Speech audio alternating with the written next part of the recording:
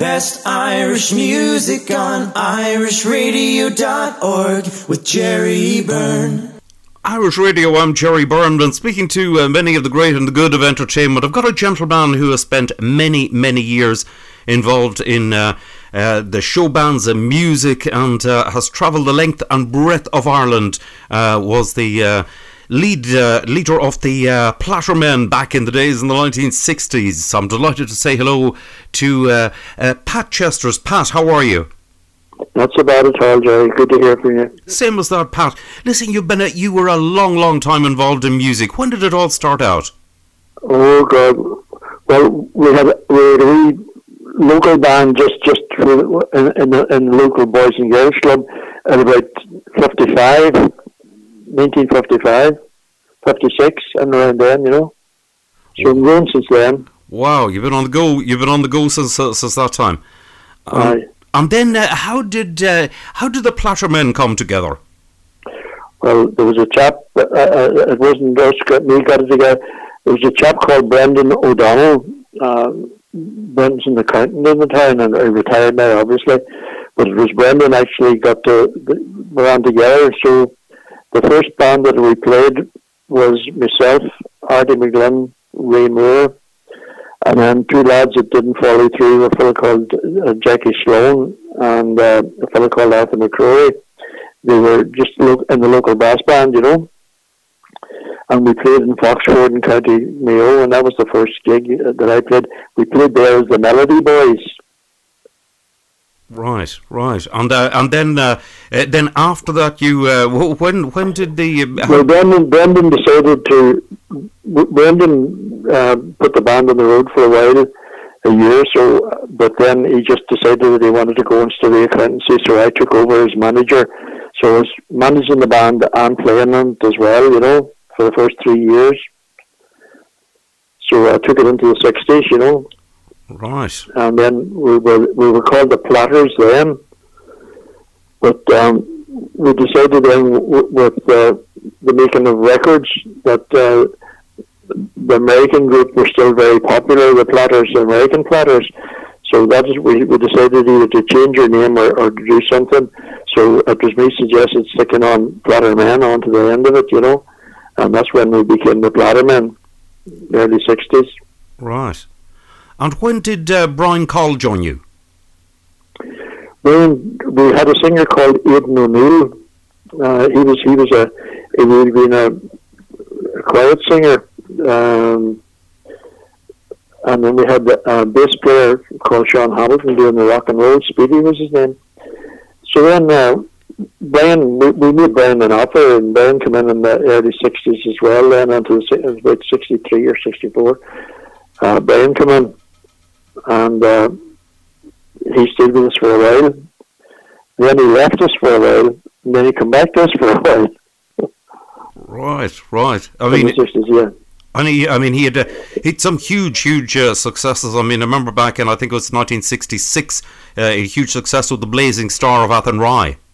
Yeah, that was we made an album at that time too, the Rose of Tralee album, and Brian was in then. But Brian just wanted to sing country, you know, and he wanted to go country, and that's why he left, you know.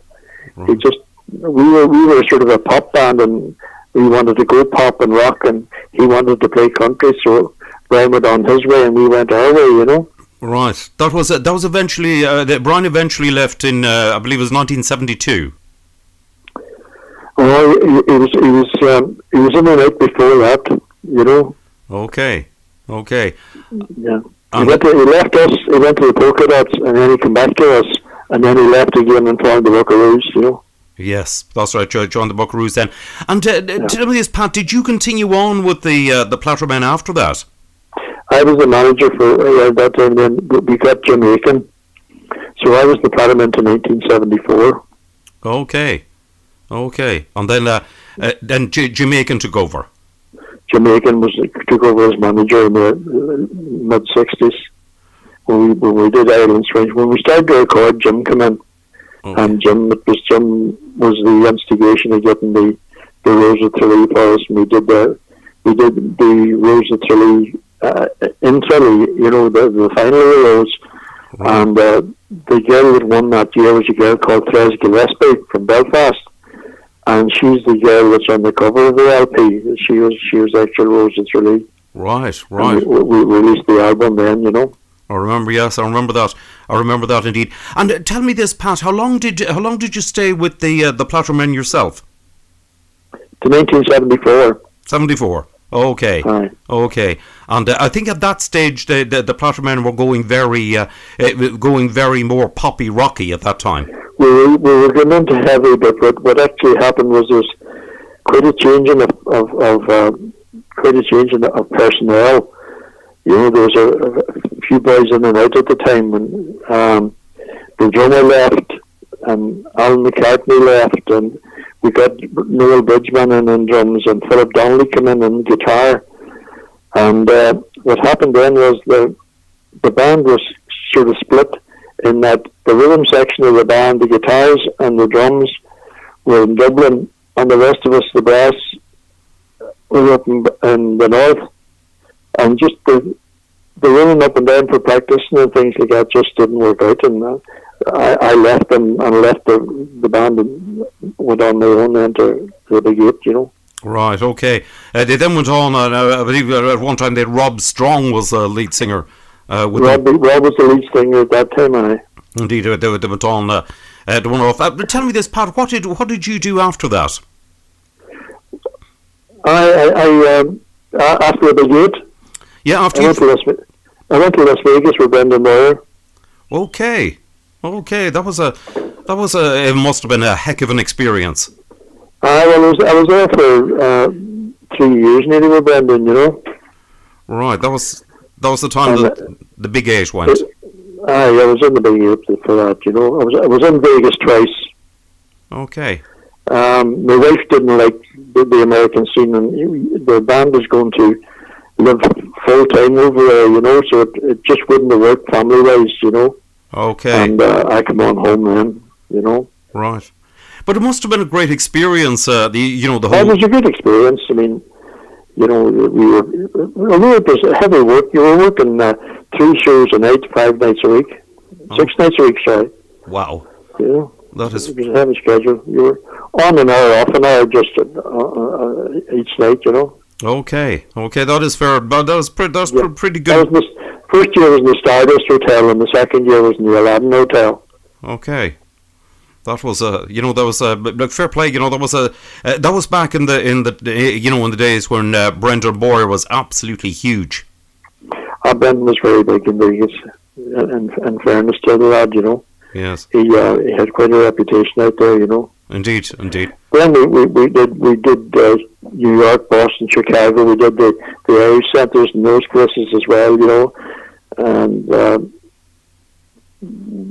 as well as Vegas, like we did some gigs out, you know.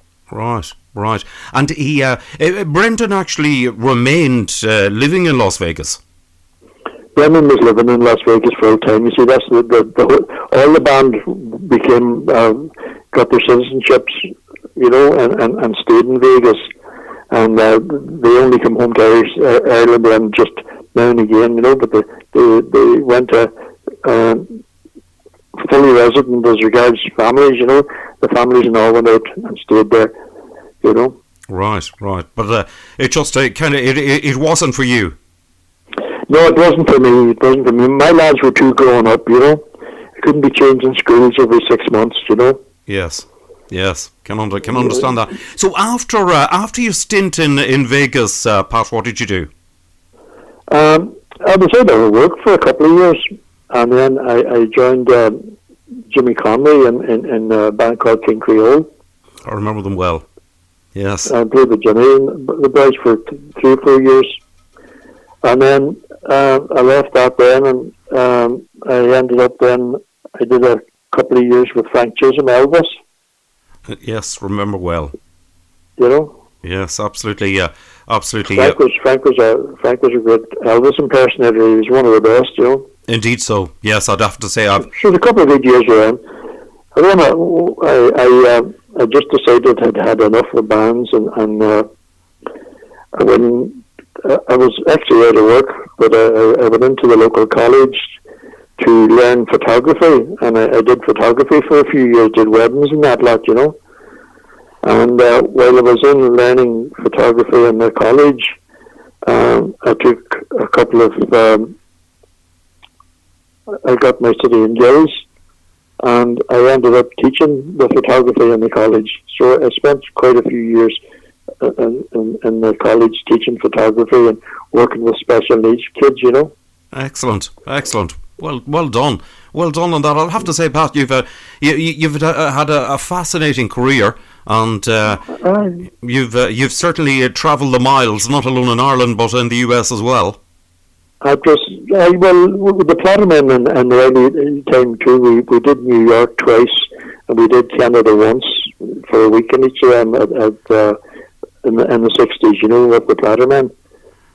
Superb stuff. You know, well done on it all. Absolutely fantastic stuff. And you know, you certainly have a lot of experience of it all from back in the heyday of the bands.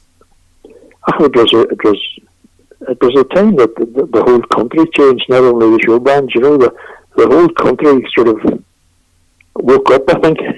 We were kind of asleep prior to the 60s, you know, and I think the 60s shook us all up, and we woke up. Indeed so, yes. It was a time of monumental change, and a lot of... It was a big change. Everybody's life changed then, you know, not only ours, you know. Indeed so. It was a major, you know, it definitely was a major change. Not alone in music, but in many ways it was part of a journey of a changing of attitudes and perceptions and everything else. Yeah, well, I mean, my wife stuck by me. You know, there's many lads, the wives left them because they couldn't take the being away from home all the time, you know. Indeed. Chopping and changing so much, you know. Indeed. So I was lucky in my way, you know. Indeed so, yes. It was a life that it wasn't, you know, it was a long way removed from your normal 9 to 5 job. Yeah, of course. You know, my father was in the painting trade, you know. I remember at the time coming up and telling my father that I had got £5 for a night's work. He was working for £10 a week for £10. You know, he couldn't believe that I could pick up £5 in one night. You know. Wow, it just shows you. You know, the way that things are. Pat, listen, it's been fascinating talking to you. It really has, and it's been lovely to catch up with you. And listen to yourself and your family. You know, in the times we have, you know, stay safe and well. Good man. Thanks for the call.